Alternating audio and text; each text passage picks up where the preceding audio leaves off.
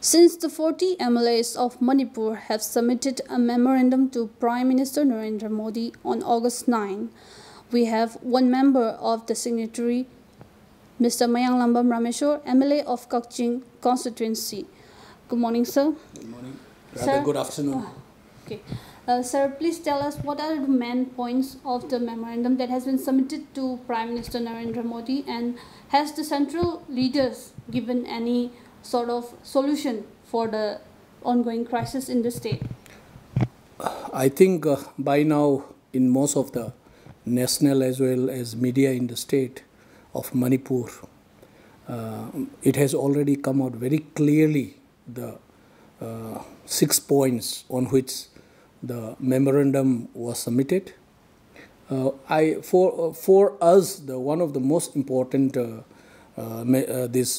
content of the memorandum is about no separate administration under any circumstances, which all the 40 MLAs who has signed the memorandum has agreed upon.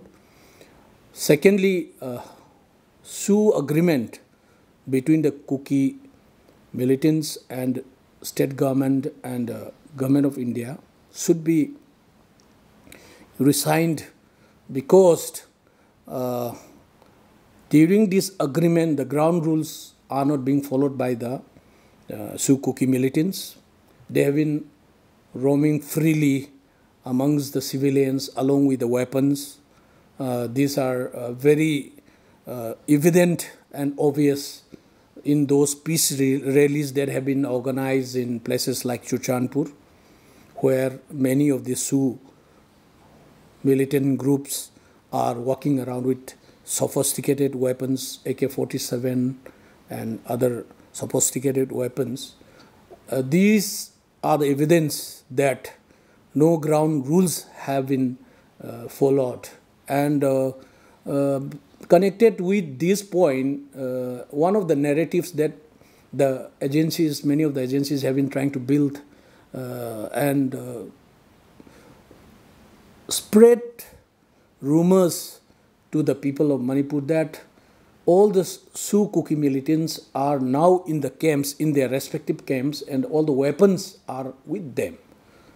But the question is, if all of them are in the camps with the weapons, then how the firing from the other side is still going on?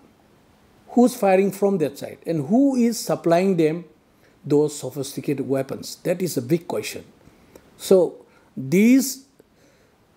before building this kind of narrative that also Kuki militants are in the camp and the weapons are with them, we need to seriously study and understand exactly who are these people who have been let loose by external forces to create problem for not only Manipur but for the government of India. So I have been always saying that it is a matter of national security. The third point that we have insisted is that there should be disarmament of all the people who are carrying the weapons, the miscreants all over the state, and who is becoming and creating such a situation that it has become for law and order to be maintained and for the authorities to operate and solve this problem of external aggression. I call it external aggression because international Kuki militants across the border from Myanmar are coming in and attacking to the people of Manipur, and these people have built up this kind of a base, this kind of a network since many years. It's not a matter of this incident has suddenly come from nowhere and in the last 3 months or 4 months it has happened. It has been because of wrong policies, because of ineffective administration of the previous governments that the people who are into this Sioux agreement has been set free and roaming around without maintaining the ground rules of the Sioux agreement, and this has helped them in regrouping, rebuilding them, and also re-strengthening them in terms of weapon, in terms of their network. So this is one of the points that we need to disarm these miscreants and external Kuki militants, international militants that is coming from across the border. And one of the point is about Assam Rifles. Today, we cannot generalize and say that entire units of Assam Rifles are bad. Because me being from Kaksing constituency, when there was initially when the problem started in More and 4,500 Maites were stuck in More, with the help of the Assam Rifles, Sector 26 and 28, we have brought out these people in association with the More Meitei Council and other Tamilian brothers and Hindus who are settled that side and who wanted to come across this side. We had taken the help of Assam Rifle, and Assam Rifle has helped us. Even in case of Sugnu, Sero also, they have helped us on some occasions. So we cannot say that all Assam Rifle, entire Assam Rifle is bad. That's why you must have seen in our memorandum, we have mentioned 3 units, 9, 22 and 37, who have been an obstacle for the state forces while trying to fight out these international terrorists, and when they're moving to the place of confrontation, they have been stopped. Then these units have tried to stop our state forces from fighting out these external forces who's trying to create problem for the state of Manipur and for the country as such. So that's why. So our opinion is that whoever may be the security agency, if any security agency is working in the interest against the interests of the people of Manipur, then we are bound to stop them, because the people of Manipur, the mothers, sisters, and everyone is only worried about our security, the security of Manipur, integrity of Manipur.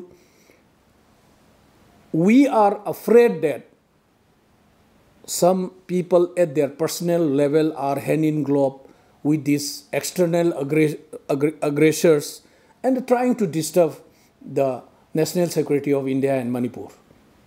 One of the most important point which I had when I had met Honorable Union Home Minister Amit Shahji was that the fight is between the difference of opinion is between the indigenous Kuki and indigenous people in the Valley, and these misunderstandings need to be sorted out.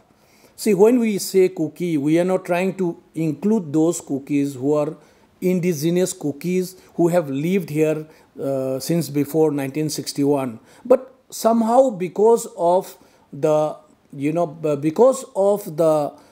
malpractices and the strategic style of this international terrorists, they have tried to use the emotion of the local indigenous Kukis and try to put we Manipuris against each other. The 34 indigenous tribes that have been living peacefully for hundreds of years, these international terrorist, external aggressors has tried to put a misunderstanding between us. So I had requested that the Honorable Union Home Minister that we should try and sit together, all the 60 MLAs of Manipur, we should sit down together on a table and discuss and sort it out at our level without having any external people who will influence in the decision making.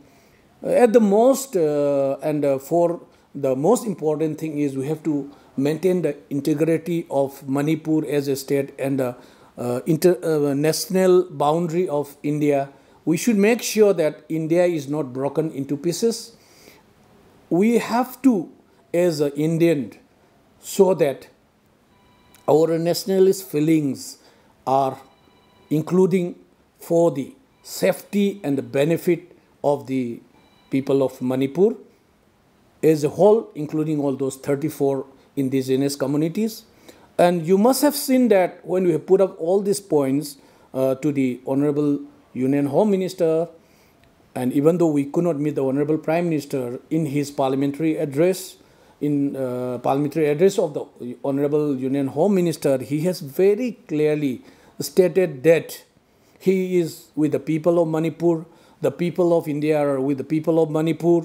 He will ensure that peace and harmony comes as soon as possible to the state of Manipur, for the people of Manipur, and he ensured us that Manipur will be very soon again back on the track in the path of development, and soon Manipur will be walking ahead, running ahead in the path of development, and we will ensure that Manipur is an integral part of India that has been a pride. The tradition and the culture of Manipur has been a pride, and the love for the Prime Minister for the Northeast states also has been declared.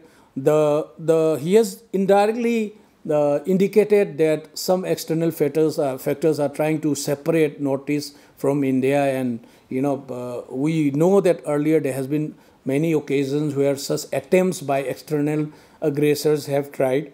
So he very slightly mentioned about it, and we all have to be also very careful that people for their own personal interest in terms of getting into any kind of business that is illegal, including poppy plantation or drug trading, we should not be caught in that kind of activity which is against the law of the nation, and which further rather encourages and helps in providing resources to those external aggressors who's trying to disrupt the balance, the geopolitics in Southeast Asia for India, and trying to create a misunderstanding between the indigenous people of Manipur and the Northeast India. With these few words, I would like to thank Morning Bell for giving me this opportunity to express some of my personal views on the memorandum submitted. I am Tanya Narim. This is TMB News.